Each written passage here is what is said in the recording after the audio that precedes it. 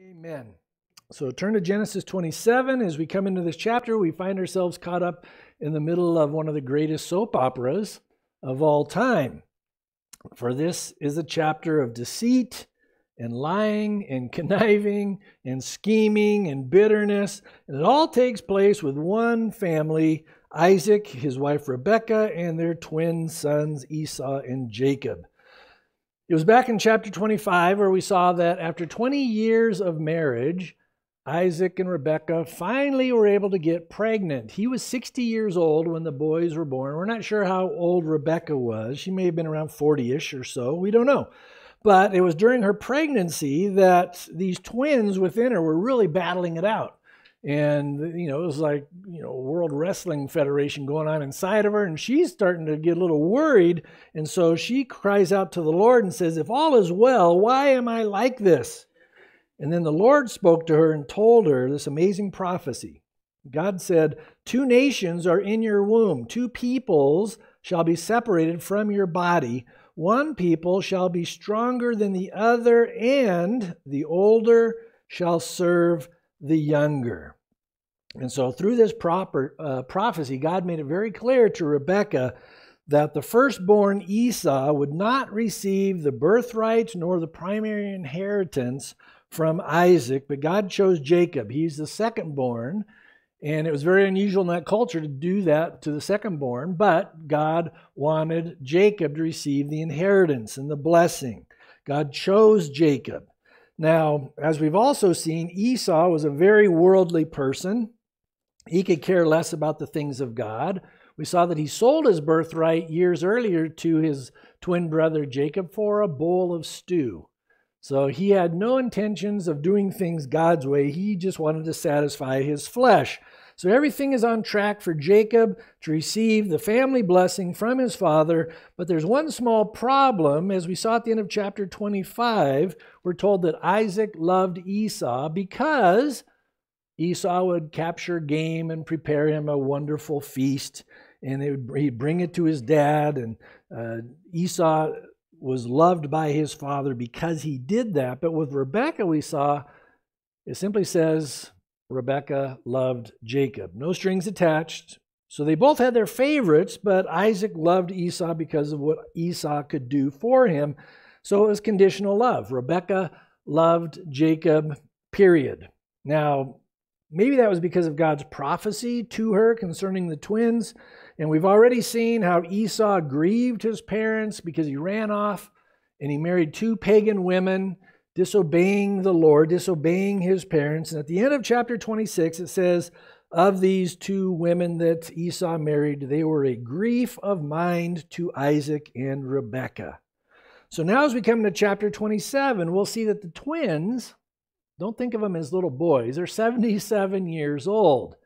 Isaac, as you go through all these things, you realize he's 137 years old at this point. And Rebekah has been holding on to this prophecy for about 77 years. She knows that Jacob is supposed to receive the family blessing, but in this chapter, it looks like Isaac is going to give it to Esau. So what we'll see her do is something that many of us have done. In other words, she has God's word just like we have God's word. She has God's promises just like we have so many promises of God from his word. But here's the problem that Rebekah had that we can also face. Instead of waiting on the Lord, instead of stepping out in faith when he calls us to, like Rebekah, we can start scheming and conniving and plotting to try to help God out to fulfill God's plans. That's never a good thing to do. We've all done it, but when we do, we often make things worse for ourselves and for those around us. But never forget this simple little phrase: the Holy Spirit makes a better Holy Spirit than you do.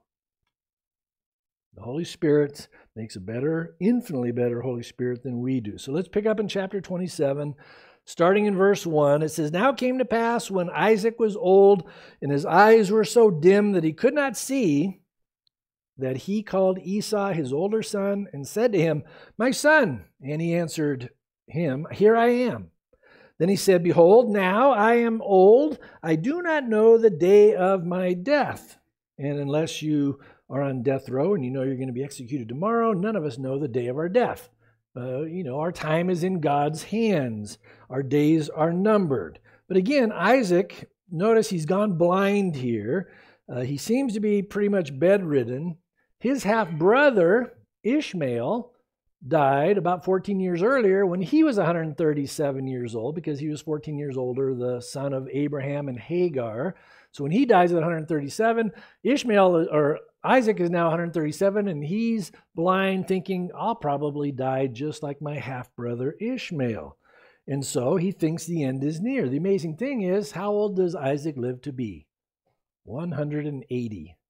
So he's got 43 more years to hang in there, to live. Now, we know that God had done many wonderful things through Isaac and for Isaac over the years. God had blessed him tremendously, but for some reason, he goes against God's plans for these twins.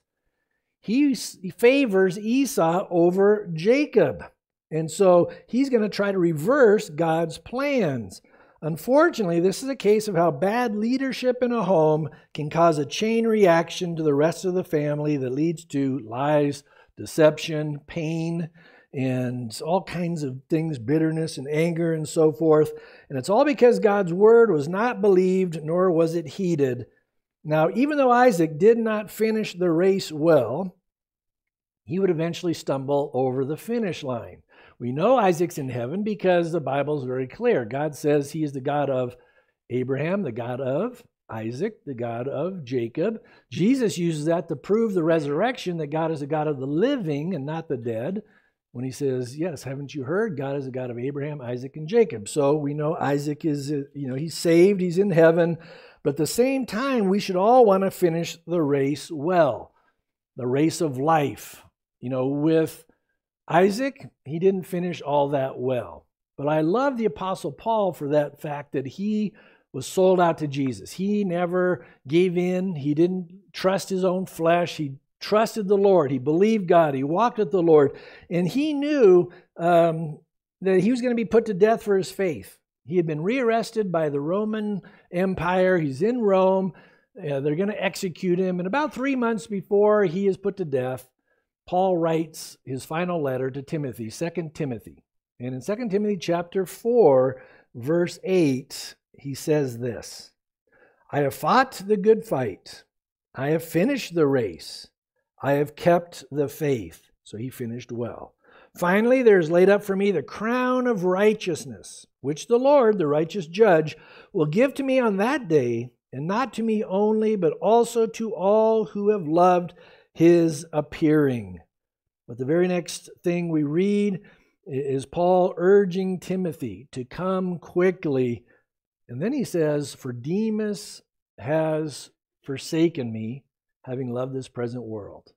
And then he goes on to say, bring Mark with you, for he is useful to me for ministry. Now, why do I bring up Demas and Mark in context with Isaac not finishing well? Well, at this moment in Paul's life, Demas and Mark were on two very different trajectories. Demas, he's going down. We have 3 times Demas mentioned in the scriptures. Chronologically, he's mentioned in Philemon, and Paul says of Demas, he is a co-laborer with me in the gospel of Jesus Christ. The second time chronologically in Colossians 4, he simply says, Demas says hi. And then here the third time Demas is mentioned at the end of Paul's life, Demas has forsaken me, having loved this present world. I mean, he's spinning downward. He is out of control. On this other side of the coin is Mark. Mark was on a different trajectory. Mark, if you remember, was the young cousin of Barnabas. And when Paul and Barnabas go on their first missionary journey, they take Mark with them. Halfway through, Mark bails out. Mark's afraid. He basically wimped out, and so he goes back to Jerusalem. After Paul and Barnabas finish up their first missionary journey, they get back, and they're giving their report to everybody, and then Barnabas says, hey, let's go again. And Paul's like, yeah, that'll be great. And then Barnabas says, let's take Mark with us. And Paul says, not so great. And they get in an argument. And you can read about this in Acts chapter 15, verse 36. It says, they became so heated in their argument, they went different directions. So Paul says, I don't want anything to do with Mark. He wimped out on us. Well, then we read about Mark later on in Philemon, and it says that he's now a co-laborer with, Erastus and Luke in Philemon. But then here at the end of Paul's life, he says, bring Mark with you. He is useful to me in ministry. His trajectory is going up. I bring all that up for the simple reason that no matter where your trajectory is in this life at this moment, if you're heading downward like Demas, call out to Jesus. If you're spiraling down, turn to the Lord. Humble yourself before God, repent of your sin, and He will bring you back. You don't need to be stuck in the muck and the mire of this sinful world. Just like the prodigal son. He left, he blew it everything, all his riches, he blew on wine, women, and song. He's in a mud hole. And then it says he came to his senses, he humbled himself, and he came back to his father. And his father rejoiced that he came back. And the sooner we realize that God's word and His will and His ways are always best for us, that God does not want to mess us up, He doesn't want to mess us over, the sooner we'll come to know that God has always loved us and He will always love us. And then verses like Jeremiah 29:11 make a lot more sense. Jeremiah 29:11 says, for I know the thoughts that I think towards you, says the Lord, thoughts of peace and not of evil, to give you a future and a hope. That's how God thinks of you today. He's not trying to mess you up. He's trying to bring you closer to Him. And He always loves you. He always will love you. He's not against you. He's for you. And the sooner we realize when we humble ourselves and obey the Lord and stop listening to the world, we will be set free. Well, look at verse 3 here in 27. It says, now therefore, this is Isaac talking to Esau, his son. Now therefore, please take your weapons, your quiver and your bow, and go out to the field and hunt game for me, and make me savory food, such as I love, and bring it to me that I may eat, that my soul may bless you before I die. Again, this is so sad because the main reason he loved Esau was because of the savory, tasty food that Esau killed and cooked up for him.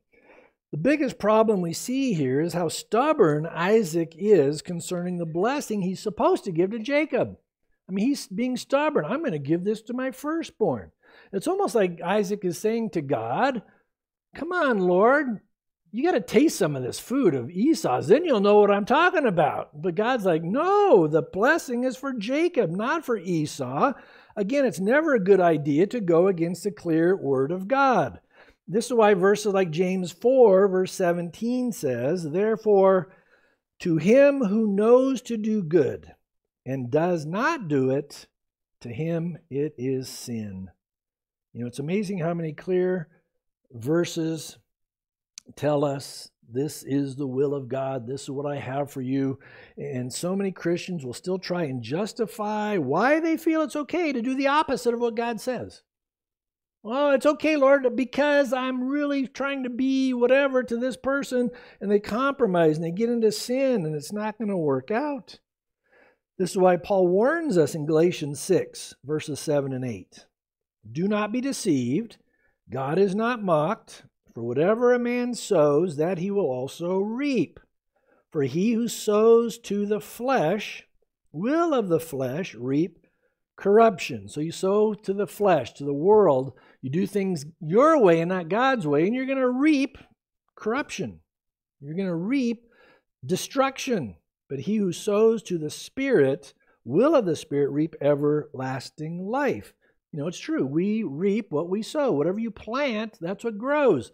You plant the seeds of your life into the things of this world, you're going to produce worldly stuff. You plant the things of the Lord around you, and God will bless that and bring an increase. Look at verse 5. Now Rebekah was listening when Isaac spoke to Esau his son, and Esau went to the field to hunt game and to bring it. So Rebekah spoke to Jacob, her son, saying, "Indeed, I heard your father speak to Esau, your brother, saying, 'Bring me game and make savory food for me, that I may eat it and bless you in the presence of the Lord before my death. Now, therefore, my son, obey my voice according to what I command you. Go now to the flock and bring me from there 2 choice kids of the goats, and I will make savory food from them for your father, such as he loves. Then you shall take it to your father, that he may eat it, and that he may bless you before his death." And so here we see Rebekah's scheming spring into action here. She just so happens to be eavesdropping, and when she sees Isaac summoning Esau to his tent, she follows. She's just outside the tent, probably listening to everything that's being said. So she goes into what we can call today Operation Warp Speed. In a bad way. I mean, she goes into Operation Warp Speed mode. In her mind, there's no way Esau can receive the blessing from Isaac. She knows God's word. God told her specifically it's going to be the younger one that receives the blessing. That's Jacob. And she knows God's will. Esau is a fleshly man. He has no concern for the things of God. But this is where her scheming comes in, because just as important as knowing God's word and knowing God's will is to do things God's way. Too many people, they try to justify their sinful behavior by saying, "I know what God's word says, I know what his will is, and I'm going to make it happen no matter what." And we see so many churches going off base because they're not doing things God's way. They're trying to bring the world in. Instead of doing things according to the will of God and the word of God, we got to do it his way.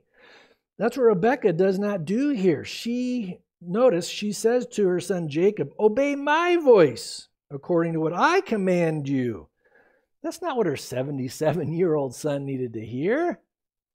You know, it's so sad. They should have stopped planning and they should have started praying. And I'm sure if they stopped planning and scheming, God could have showed them, "This is what I'm going to do. This is how I want you to go to Isaac." We don't know this side of heaven how it would have turned out if they would have started praying instead of scheming. But God could have said, "You know what? I'm going to send Esau away, and he's not going to find any game. He could be gone for a week or two. And why don't you guys pray and then go talk to Isaac and remind him of the prophecy I gave Rebekah and Isaac, and maybe the light bulb will come on." I mean, one of those type of things. But they didn't. Instead of listening to the Lord, she tries to scheme it all out. But lying, deceiving, conniving is not God's way of doing things. That's the enemy's way. But as we'll see, when all is said and done, God's word, God's will be accomplished one way or the other. With our help or without our help, God will do what he's going to do. I think the best commentary on this whole situation with Rebekah and with Jacob and all that they're scheming and doing, the opposite is found in James chapter 3, verses 13 to 15. As we read these, notice how opposite this is of Rebekah and Jacob. "Who is wise and understanding among you? Let him show by good conduct that his works are done in the meekness of wisdom. But if you have bitter envy and self-seeking in your hearts, do not boast and lie against the truth. This wisdom does not descend from above, but is earthly, sensual, demonic. For where envy and self-seeking exist, confusion and every evil thing are there. But the wisdom that is from above is first pure, then peaceable, gentle, willing to yield, full of mercy and good fruits, without partiality and without hypocrisy. Now the fruit of righteousness is sown in peace by those who make peace." And so Rebekah and Jacob, they chose foolishly. They did not choose wisely. They did not do it God's way, but they use worldly wisdom and they make things worse. I don't know about you, but I've certainly known what God's word says about something. It's clear in my mind this is God's will about something, but But for whatever stupid reason, I'll resort to doing it my way and not God's way. And even if it works out in the end, I could have saved myself a lot of heartache, a lot of sleepless nights if I would have just said, you know what, I got to do this God's way. I got to follow through on what he wants me to do instead of trying to scheme and figure something out on my own. Spurgeon once said, it's always best to leave the Lord's decrees in the Lord's hands. That's so true. God's ways are so much higher than our ways. His ways are so much better than our ways. They're so much infinitely wiser than we can ever scheme up.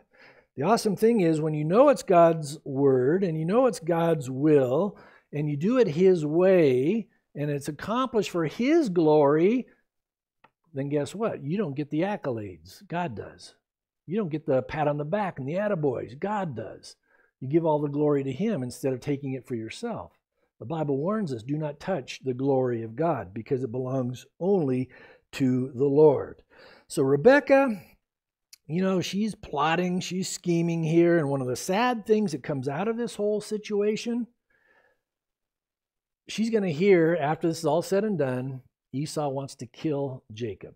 And so she helps Jacob escape and get out of Dodge. That'll be the last time she'll ever see her beloved son.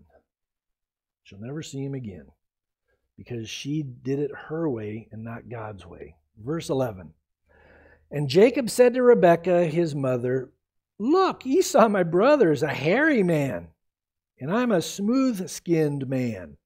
Perhaps my father will feel me, and I shall seem to be a deceiver to him, and I shall bring a curse on myself and not a blessing. Notice how he says, if I do this, I'll seem to be a deceiver. No, if you do this, you are a deceiver. In other words, I'll seem to be a deceiver, meaning, he's more worried about his reputation than he is about doing things God's way. He's more concerned about his outward appearance than the inward character.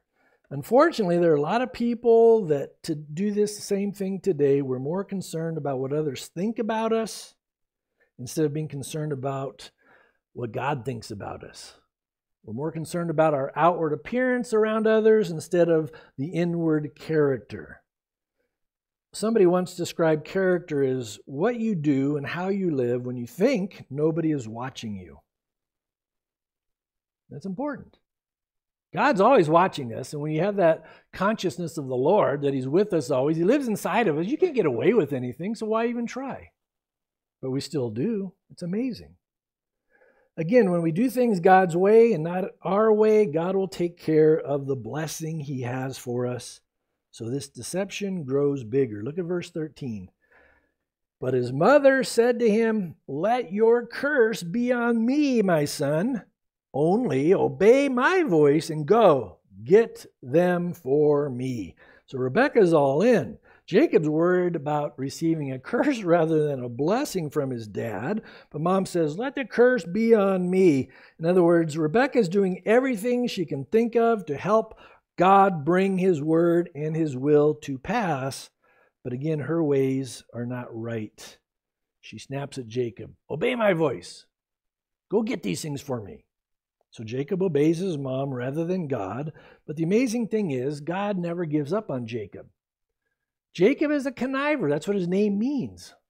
He's a schemer, heel catcher. That's what Jacob means.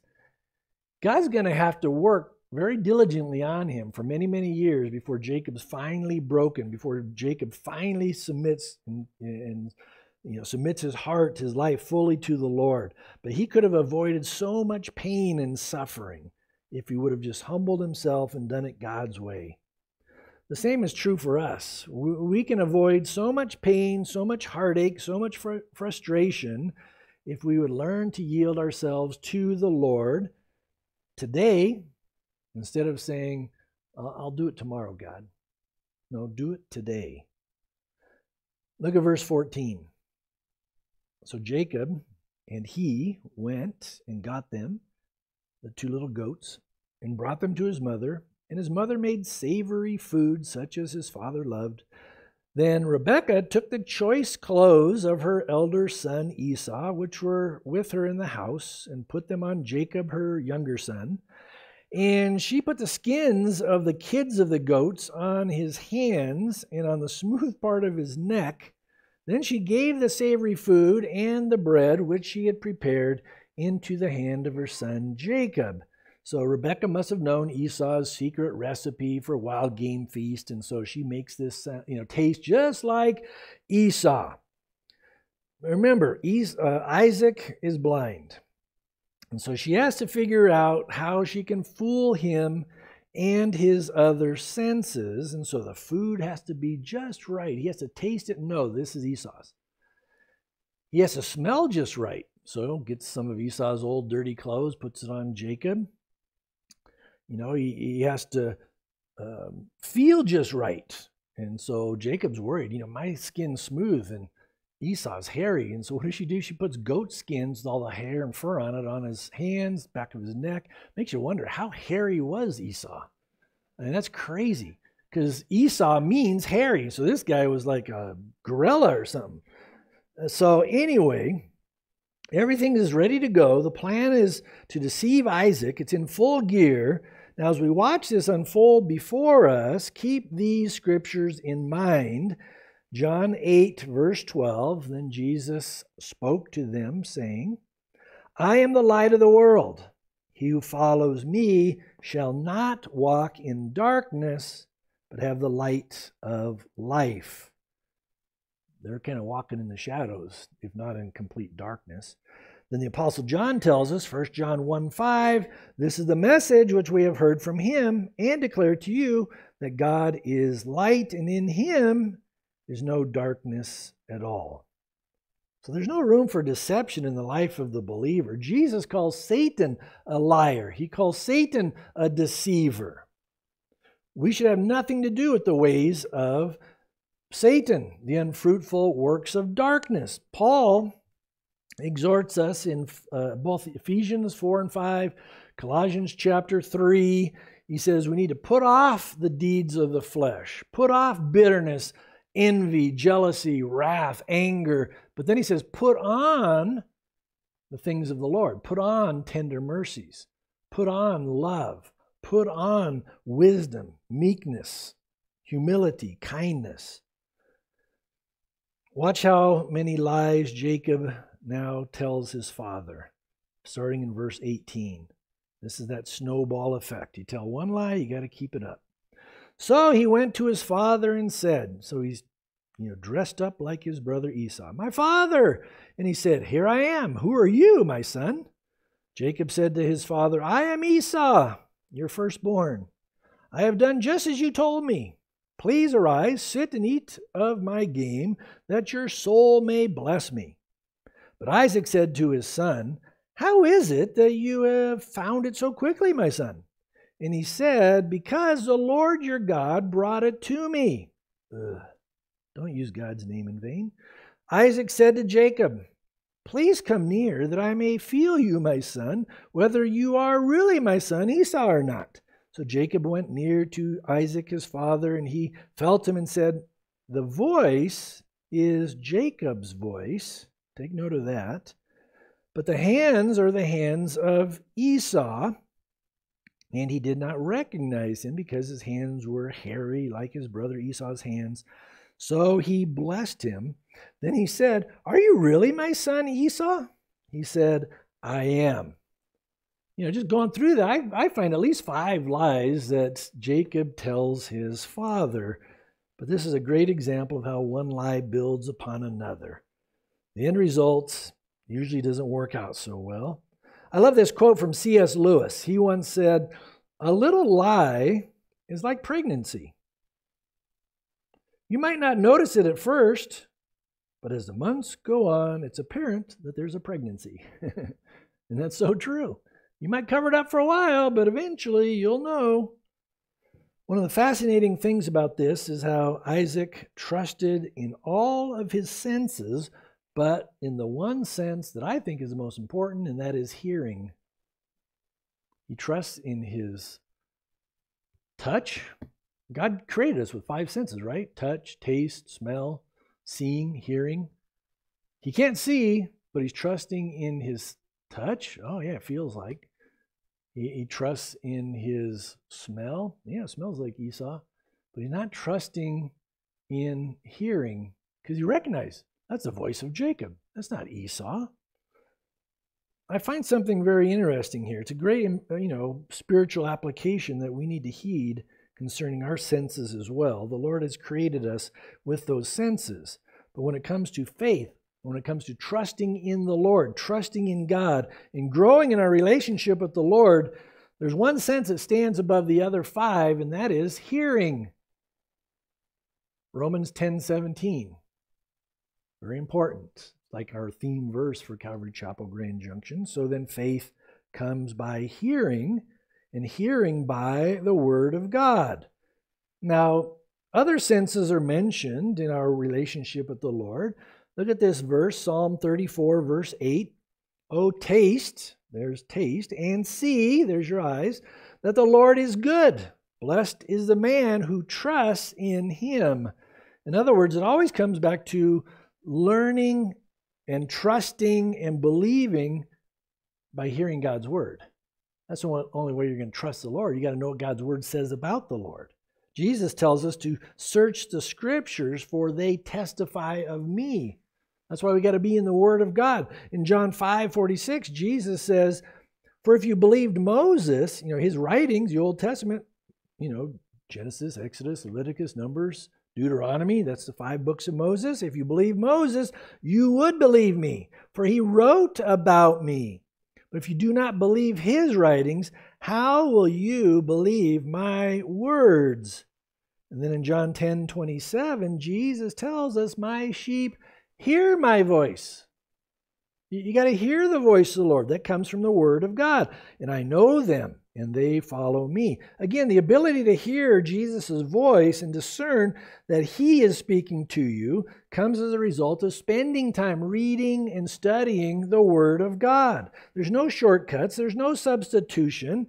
Spiritually speaking, people are most likely to be deceived and therefore make bad decisions when they rely on their senses of smell, sight, touch, those things, rather than what we hear and know from the Word of God. Pastor Chuck used to warn us, be careful of those, he would call them those who are the charismaniacs that come into the church. They want all the bells and whistles. They want all the, fog machines, and they want all this hoopla and stuff to get your senses and your emotions all worked up. But it always comes back to holding fast, believing the simple truth of God's word. Be careful when people want to elevate emotional experiences over faith and trust in the word of God. Because if we experience some new thing, some new teaching, and it doesn't line up with the Word of God. Oh, it sounds great. Oh, it looks good. Oh, people are saying I'm a prophet, and they speak these things, but it's contrary to God's Word. Then it's just like Jacob pretending to be Esau. It's deception. Ephesians 5, verses 6 and 7, it gives us this warning. Paul says, let no one deceive you with empty words. For because of these things, the wrath of God comes upon the sons of disobedience. Therefore, do not be partakers with them. Again, we always have to go back to what God's word says, not what other people say, but it's God's word from Genesis to Revelation. That's his word, period. The Mormons have all these extra books that they've supposedly come up with, and God told us these things. No, they're lies from Satan because they contradict God's word. The cult I grew up in, Mary Faker Eddy, not Mary Baker, Mary Faker Eddy, she had the keys of the scriptures. The Science and Health with the Key to the Scriptures by Mary Faker Eddy. That's a lie. I grew up not knowing anything in the Bible. I knew these things in this, her book. That was an interpretation of what she got out of the Bible, but it was all nonsense. It was all this stuff that had nothing to do with God's Word. When you have the Holy Spirit living in you, the Word of God comes to life. He shines light on God's Word. That's the only way anybody can ever understand the Word of God is to be born again. That's why people around you talk to them about God. Jesus is coming back. The rapture could happen at any moment. And they look at you like you just fell off of Mars or something because they don't understand the things of the Spirit. They're spiritually discerned, Paul says to the Corinthians. They can't understand them because you can only understand these things when you're born again. Here's a great warning that Jeremiah gives us in Jeremiah chapter 5, verse 30, and this is as the Babylonians are destroying Judah, destroying Jerusalem, eventually destroying the temple in Jerusalem. Sobering words from this great prophet Jeremiah. An astonishing and horrible thing has been committed in the land. The prophets prophesy falsely.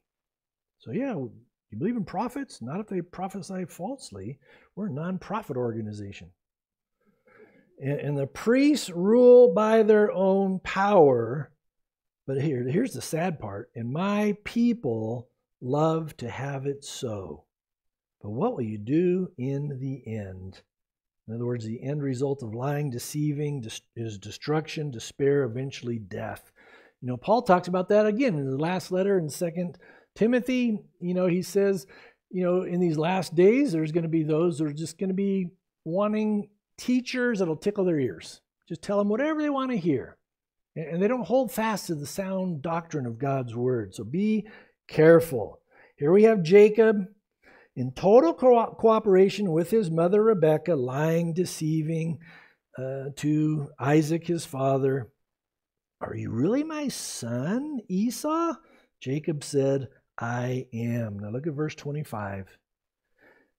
Isaac said, bring it near to me, and I will eat of my son's game, so that my soul may bless you. So he brought it near to him, and he ate, and he brought him wine, and he drank. Then his father Isaac said to him, come near now, and kiss me, my son. And he came near and kissed him, and he smelled the smell of his clothing, and blessed him. Totally deceived. Surely the smell of my son is like the smell of a field. They're rolling out there in the cow patties, which the Lord has blessed. Therefore may God give you of the dew of heaven, of the fatness of the earth, and plenty of grain and wine. Notice as he gives his blessing, he never mentions Esau's name. So this is going to be given to Jacob.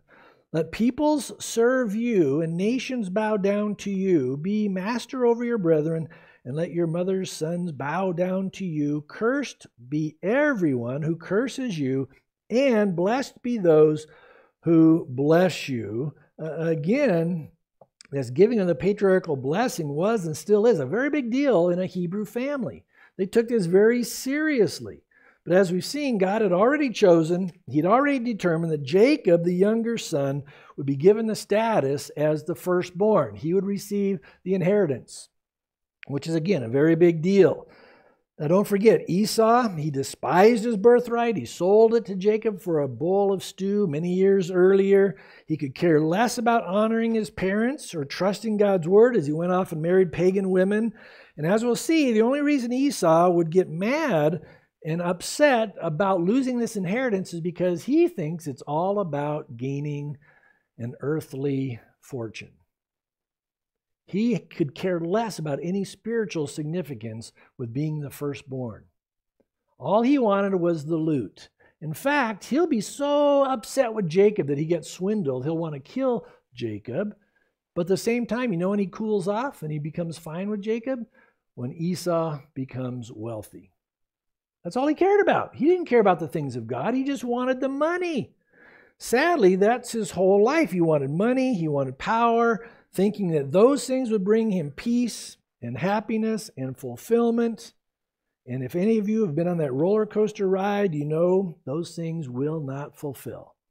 They cannot give you peace or happiness. Only Jesus can. This is why Jesus tells us in Matthew 16, verse 26, this is a perfect example of Esau. For what profit is it to a man if he gains the whole world and loses his own soul? Or what will a man give in exchange for his soul? So here Isaac blesses Jacob with a blessing that promises him not only personal wealth and provisions, but it also looks forward to the Jewish people down the road being blessed by, through Jacob. Because Jacob, as you know, becomes the father of the 12 tribes of Israel, and that will start to fulfill all those promises God gave to Abraham. Remember back in chapter 12, verse 3, God gave him the Abrahamic covenant. And here Isaac even quotes part of that Abrahamic covenant, that God would curse all those who curse you, Jacob, and your descendants, and God will bless all those who bless you. That's part of that Abrahamic covenant. We'll wrap it up here, just a few more verses. We'll save the rest of this for next time. Now it happened, verse 30. As soon as Isaac had finished blessing Jacob, and Jacob had scarcely gone out from the presence of Isaac his father, that Esau his brother came in from his hunting. He also made savory food and brought it to his father, and said to his father, Let my father arise and eat of his son's game, that your soul may bless me. And his father Isaac said to him, Who are you? So he said, I am your son, your firstborn, Esau. Notice, then Isaac trembled exceedingly and said, Who? Where's the one who hunted game and brought it to me? I ate all of it before you came, and I have blessed him, and indeed he shall be blessed. Again, once this blessing was given, it was irrevocable. It goes to Jacob. But do you know why Isaac trembled exceedingly? It's at this very moment that he realized that God was overturning his decision. And he's just, freaking out because he knows at this very moment God overruled him. He was trying to thwart God's plan, but God would not allow him to do it. God overruled his own selfish plan to bless Esau instead of Jacob. He's known this truth for 77 years, but Isaac still thought he could do it. He could thwart God's plan. But make no mistake about it, in the end, God's word, his will, and his ways will always prevail.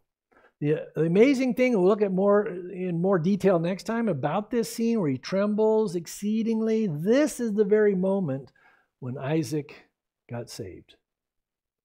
It tells us in the book of Hebrews that he blessed Jacob by faith. Wait a minute, you read by faith, he was deceived. It was at that very moment that his faith kicked in, because now he knows God overruled me. This is where he humbles himself. This is where he's broken before God. This is where Isaac's whole life is going to take a different direction, because now he knows God's on the throne. God's in control. I can't do this. God's will must be done. It's always to our benefit. It will always lead to God's blessing when we stop trying to manipulate, make things happen in our own power, and we simply humble ourselves before the Lord and allow the Holy Spirit to lead us and guide us and bring us to the Word of God, because the Word of God comes alive within us. And then we know what God has for us. Let me close with this. You're familiar with this amazing proverb, Proverbs 3, verses 5 through 8. Trust in the Lord with all your heart, and lean not on your own understanding. In all your ways acknowledge him, and he shall direct your paths. Do not be wise in your own eyes. Fear the Lord, and depart from evil. It will be health to your flesh and strength to your bones.